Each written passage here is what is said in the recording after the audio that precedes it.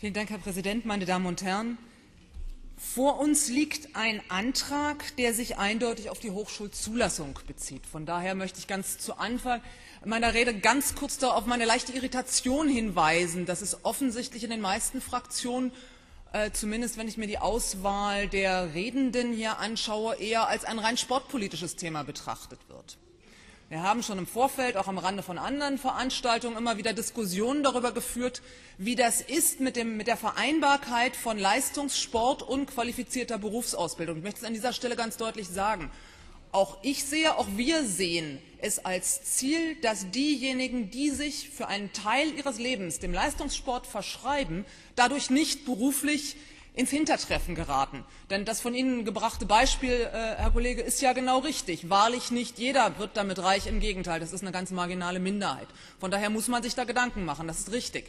Die Frage ist aber, erstens, Sie sprechen von einem Lückenschluss, haben wir das Problem wirklich? Das ist jetzt vielleicht eine etwas ungewohnte Frage, wenn man hier einen Gesetzesentwurf diskutiert. Ich möchte dazu nur auf Folgendes verweisen. Als ich das erste Mal angesprochen wurde, wir brauchen doch ganz dringend eine Profilquote Sport, habe ich gesagt, ja, wie viele Leute betrifft denn das? Ja, das kann mir bis heute leider keiner sagen. Die E-Mail-Auskunft vom Olympiastützpunkt spricht davon, es könnte sein, dass wir in etwa 2 Dutzend bis 30 Personen im Jahr haben, bei denen es schwierig ist, dass sie ein Studium aufnehmen. Eine kleine Anfrage, die ich daraufhin gestellt habe, weil ich dachte, das wüsste ich jetzt doch gerne mal genauer, ist weitestgehend mit keiner Angabe beantwortet worden. Und die Hochschulen, die konkrete Angaben dazu gemacht haben, wie viele Ablehnungen es in den Jahren 2010, 2011 und 2012 gegeben haben, kommen auf eine Gesamtsumme von 2. Vor diesem Hintergrund stelle ich einfach mal ganz vorsichtig die Frage, ob wir das wirklich in dieser Form brauchen. Denn der Grund, warum wir das als Hochschulzulassungsfrage diskutieren, ist eine relativ simple. Hochschulzulassungsrecht ist nicht umsonst eine der am häufigsten beklagten Angelegenheiten vor Verwaltungsgerichten in Hochschulstandorten. Es handelt sich hierbei nämlich um eine geduldete Grundrechtseinschränkung. Jedes Mal, wenn ich also am Hochschulzulassungsgesetz rumschraube, muss ich mir darüber im Klaren sein, dass ich eine Abwägung treffe, wessen Grundrecht ich wann wie einschränke, nämlich das Grundrecht auf freie Berufswahl, das schlicht und ergreifend gegebenenfalls an ein entsprechendes Studium gekoppelt ist.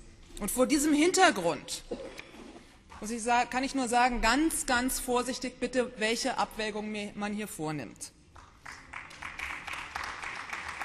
Es gibt eine Vereinbarung zwischen der Hochschulrektorenkonferenz, den Kultusministerinnen, den Sportministerinnen, dem Deutschen Olympischen Sportbund zu Spitzensport und Hochschulstudium.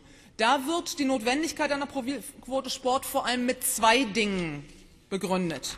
Erstens, Leistungen deutscher Sportlerinnen und Sportler im internationalen Vergleich tragen nicht unwesentlich zur Wahrnehmung und zum Ansehen Deutschlands in der Welt bei. Ich kann nur sagen, ich glaube, wir haben es hier mit Bildung zu tun. Es würde sicherlich auch zum Ansehen Deutschlands beitragen, wenn wir es endlich schaffen würden, unser Bildungssystem etwas gerechter zu gestalten. Zweitens wird darauf verwiesen, auf die zu dem Zeitpunkt einer Studienaufnahme bereits getätigten, nicht unerheblichen finanziellen Investitionen in diese Personen. Das kann man jetzt rein betriebswirtschaftlich so sehen. Aber ganz ehrlich, wir haben in Berlin eine andere Situation als zum Beispiel in Schleswig-Holstein oder in Brandenburg. So schön die Hochschulstandorte dort sicherlich auch sind, sie sind längst nicht so nachgefragt wie unsere. Und für uns ist es durchaus nicht ganz so einfach evident zu behaupten, dass es in erheblich größerem Ausmaß im öffentlichen Interesse liegt, Sportlerinnen zu fördern, wenn ich dadurch gleichzeitig Menschen abweisen muss, die zum Beispiel sozial engagiert sind, die Familie haben, die, ich weiß nicht, bei Jugend musiziert erfolgreich abgeschnitten haben oder Ähnliches. Und genau diese Abwägung aber, die bürden Sie mit Ihrer vorgeschlagenen Regelung den Hochschulen auf. So. Ja, Sie rufen das mit der Autonomie ein. Ich habe, als die Hochschulen an mich herangetreten sind mit der Frage, ja, wir würden das gerne machen, gesagt, seien Sie bitte ganz, ganz vorsichtig, was Sie sich da wünschen. Denn das, was Sie hier in dem Gesetz vorschlagen, heißt, ich zitiere, Bewerberinnen und Bewerber, die einem im öffentlichen Interesse förderungswürdigen Personenkreis angehören. Und dann kommt die insbesondere Regelung,